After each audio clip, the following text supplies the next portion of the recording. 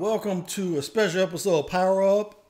Guys, I've been derelict in my duty to provide you the latest and greatest in gaming because there's a game I was watching today. I was watching a walkthrough. Previously, I had seen an article on Polygon about this game, and I thought it was a demo. So I just skimmed a couple sentences and just went to the next article. And that game, of course, is Half-Life Alyx. Now, if you know anything about the Half-Life series, you know that Valve didn't do a third game. They don't do third games as a rule. They didn't do a Left 4 Dead 3. They didn't do a Team Fortress 3. They didn't do... they just don't do that. They didn't do a Portal 3.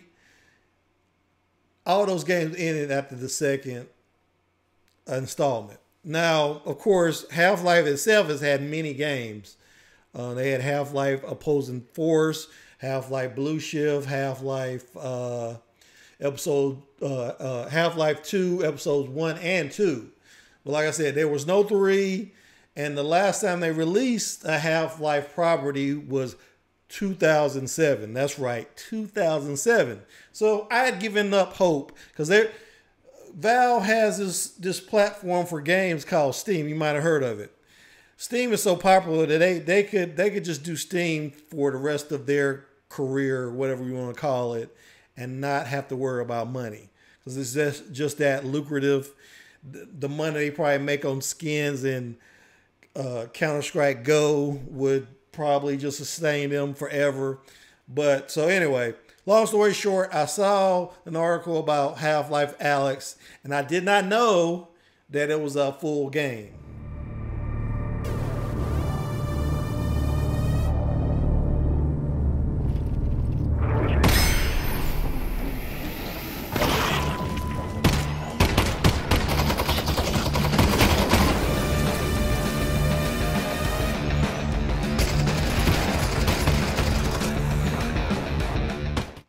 Beautiful game, as you can probably see. And I watched the walkthrough today and I was just floored because this game, in case you don't already know, is played through virtual reality headsets. Now, if you see some of the footage from it, you could be in the middle of a firefight, crouch behind a car, and you can pull open the car door with your hand, with your actual hand in the game. The character in the series, her name is Alex. She was a character in Half-Life 2, got introduced in Half-Life 2. You're playing her. This game actually takes place between Half-Life 1 and Half-Life 2, but this is the great thing about it. It changes the game, the ending of Half-Life 2, episode 2, in a way that I did not anticipate. So, and it actually made me anticipate, not that I wasn't anticipating anyway, but it made me anticipate what was going to happen. And it made me feel like they are definitely going to do a Half-Life 3 now. But getting back to the gameplay, you're playing as Alex. She has a helper in the game, this guy called Russell. He gives her these gravity gloves. They're pretty much like the gravity gun in Half-Life 2, but better, if you can believe that. But there's so much about this game. Watching it, I've played VR headsets at like the demo era at Best Buy, and I've never seen an implementation this good. Oh, they're gross.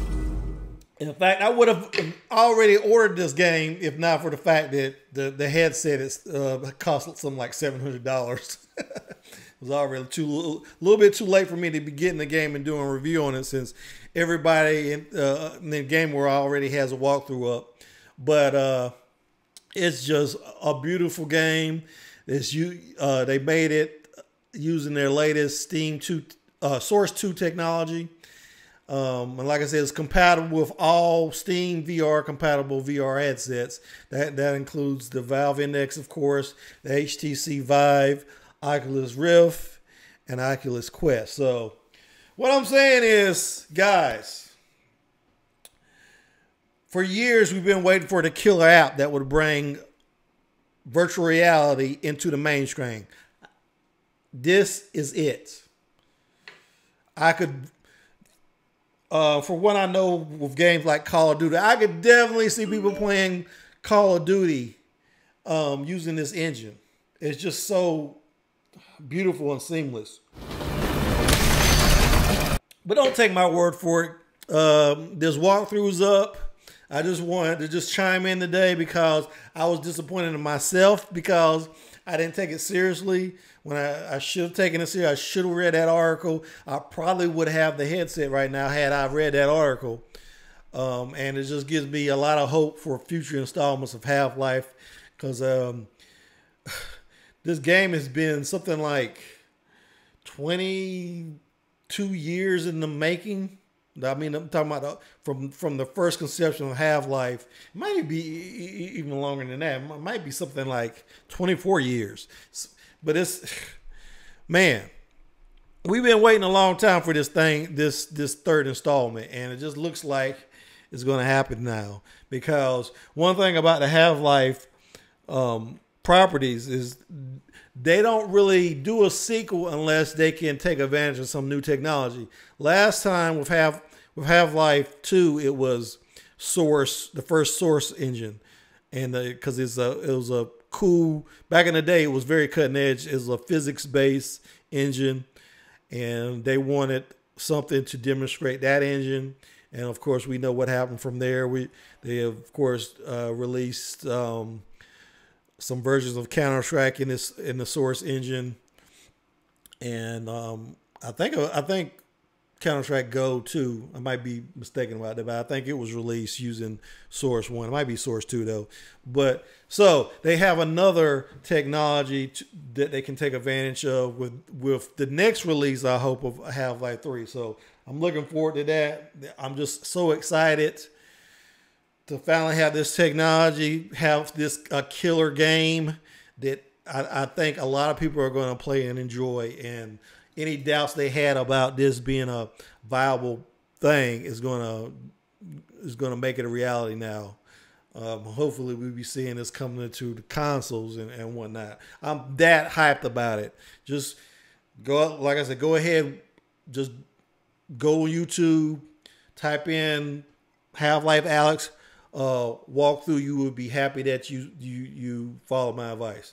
But that's all I got for today. I'd like to thank my subscribers and encourage you to, if you haven't already subscribed, go ahead, hit that subscribe button, give me a like, comment, and I will see you when I see you. Thanks for watching.